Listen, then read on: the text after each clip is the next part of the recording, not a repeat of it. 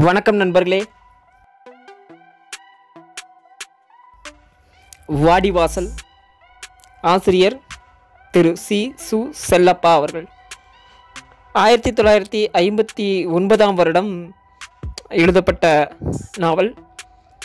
ஜல்லிக்கட்டு பற்றின முதல் நாவல் அப்படின்னு சொல்லலாம். இந்த நாவலை ஜல்லிக்கட்டை பற்றி நமக்கு நிறைய விஷயங்கள் தெரிஞ்சிருந்தாலும், ஜல்லிக்கட்டை நேரில் பார்த்துருக்கோம், நாங்கள் காளையே வளர்த்துருக்கோம், இல்லை நான் டிவியில் தான் பார்த்துருக்கேன், அந்த மாதிரி பலவிதமான மாறுபட்ட கருத்துக்கள் இருந்தாலும் இந்த நாவல் இதுவரைக்கும் நீங்கள் ஜல்லிக்கட்டு களத்துக்குள்ளே போனதில்லை, நேர்லேயே பார்த்ததில்லை அப்படின்னாலும் சரி, இல்லை நான் கேலரியில் நின்று தான் பார்த்துருக்கேன், இன்னும் அந்த இதுக்குள்ளே போனதில்லை அப்படின்னாலும் சரி, இந்த நாவல் உங்களுக்கு எப்படிப்பட்ட அனுபவத்தை கொடுக்கும்னா, வாடிவாசலுக்கு வர்றதுக்கு முன்னாடி ஜல்லிக்கட்டு காளைகளை நிறுத்தி வச்சுருப்பாங்க பார்த்தீங்களா, அதை நீங்கள் பக்கத்தில் போய் அந்த காளை மாட்டை தரிசித்து பார்த்து அவங்க என்ன சாப்பிடுது, என்ன பண்ணுது, அவங்க இங்கே என்ன பேசிக்கிறாங்க, என்ன பண்ணுறாங்க, அதெல்லாம் பார்த்துட்டு அப்படியே காளை கூடயே வாடிவாசலுக்குள்ளே வந்து காளையோட அந்த மூக்கணா கயிறை அறுக்கிறத பார்க்குறீங்க, காளை வெளியே வர்றதை, காளையோட பார்வையிலிருந்து அதை அடக்க வர்ற வீரனை பார்க்குறீங்க, அவன் எப்படி அந்த திமிழை பிடிச்சிட்டு போடுறாங்க, காளை ஓடும்போது அப்படி தெரிக்கிற மண்,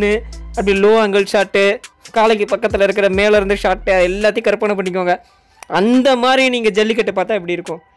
உங்களுக்கு ஒரு பவர் கிடச்சிருச்சு, காளை மாடு முட்டினாலும் உங்களுக்கு ஒன்றும் ஆகாது, அப்படி உங்கள் உடம்புல பூந்து அந்த பக்கம் வந்துடும், நீங்கள் அப்படியே ஒரு காற்று மாதிரி மாயையாக நிற்கிறீங்க, காளை மாடு பக்கத்தில் நின்று ஜல்லிக்கட்டை பார்த்துட்ருக்கீங்க அப்படின்னா அந்த ஜல்லிக்கட்டு எப்படி இருக்கும்?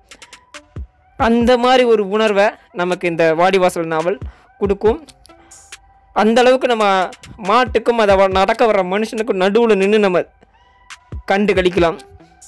மாதிரி ஜல்லிக்கட்டை அதை பற்றி மட்டும் பேசாமல், மாட்டை அடக்குபவர்களுக்கும் காளைக்கும் இடையே உள்ள உறவு, காளைக்கும் காளையை வளர்ப்பவங்களுக்கும் இடையே உள்ள உறவு, மாட்டை அடக்குபவர்களும் காளையை வளர்ப்பவர்களுக்கும் இடையே உள்ள அந்த வன்மம், யாருமே இந்த காளையை அடக்கினது இல்லைடா, இவன் அடக்கிட்டான் அப்படின்னு ஒரு வன்மம் வரும் பார்த்தீங்களா, அதெல்லாம் இருக்குது. அதில் மாதிரி நிறைய விஷயங்கள் இதில் சொல்லியிருக்காங்க. காளை மாட்டை பற்றி, ஜல்லிக்கட்டு காளைகளை பற்றி, நிறைய காளைகளை பற்றி, அதோட குணங்கள் என்ன, அதை வளர்க்குறவங்க பரம்பரை பெருமை என்ன, அதை அடக்கிறவனோட பரம்பரை பெருமை என்ன, ஜல்லிக்கட்டு காளையில் கலந்துக்கிறது எதுக்காக, அந்த மாதிரி நிறைய விஷயங்களையும் உள்ள பேசியிருப்பார். இது முழுக்க முழுக்க ஒரு கிராமத்து நடையில் தான் எழுதியிருப்பார். நீங்கள் அதை வாசிக்கும் பொழுது 2-3 பக்கங்கள் உங்களுக்கு புரியலைனாலும், கடினமாக இருந்தாலும், தொடர்ந்து உள்ளே போனீங்கன்னா அந்த கிராமத்தோட அவங்களோட நீங்கள் பயணிக்க ஆரம்பிச்சிருவீங்க. எல்லோரும் வாசிக்கணும். கூஸ்பம்ஸான ஒரு நாவல் தான். வெற்றிமாறன் அவர்கள் இதை திரு சூர்யா அவர்களை வச்சு படமாக எடுக்கிறதா சொல்லியிருக்காரு. நான் படம் வந்ததுக்கப்புறம் பார்த்துக்கிறேன் அப்படின்னு சொல்கிறவங்களுக்கும் சரி, அப்படின்னு சொல்கிறவங்களுக்கு நான் சொல்கிறேன், படமாக ஒரு நாவலை எடுக்கும் பொழுது இப்போ உள்ள காலகட்டத்தில் கமர்ஷியலாக ஹிட்டு கொடுக்க வேண்டிய நிலைமையில் இருக்காங்க. நாவலை அப்படியே படமாக எடுத்தால் அதை ரசித்து பார்க்குற அளவுக்கு இங்கே ரசிகர்கள் கிடையாது. அதனால் கமர்ஷியலாக அவங்க ஏதாவது பண்ணி ஆகணும். அப்படிங்கும்பொழுது கதையிலேருந்து நிறையா மாறுதல்கள் பண்ணுவாங்க. கதையோட மூல கருவை மட்டும் எடுத்துக்கிட்டு நிறையா மாறுதல்கள் அவங்களோட கதையும் சேர்த்து சொல்லுவாங்க. கூஸ்பம்ஸான சீன்ஸ் நிறையா இருந்தாலும் இப்போ உள்ள ரசிகர்களுக்கு தேவையான சீன்ஸ்லாம் வேணுங்கிறதுக்காக நிறையா மாறுதல்கள் பண்ணுவாங்க. ஸோ அப்படி பண்ணும்பொழுது நாவலோட நிறைய இடங்கள் அடிபட்டு போகும். அந்த ரசனை, நான் சொன்ன மாதிரி காளமாட்டு பக்கத்துலேருந்து பார்க்குற அந்த மாதிரியான கூஸ்பம்ஸ்லாம் அடிபட வாய்ப்பு இருக்குது. இதுக்கு முன்னாடி அவர் எடுத்த அந்த லாக்அப்புங்கிற படம் தான் விசாரணைன்னு வந்தது, வெக்கை அசுரனாக வந்தது, சேவல் காடு ஆடுகளமாக வந்தது. எல்லாமே பார்த்திங்கன்னா ஒரு பாதி நாவலோட கதையை தான் சொல்லியிருப்பார், மீதி இவருடைய கதையை அதில் சொல்லியிருப்பார். அதுபோல் வெக்கையிலே அந்த மாதிரி தான்.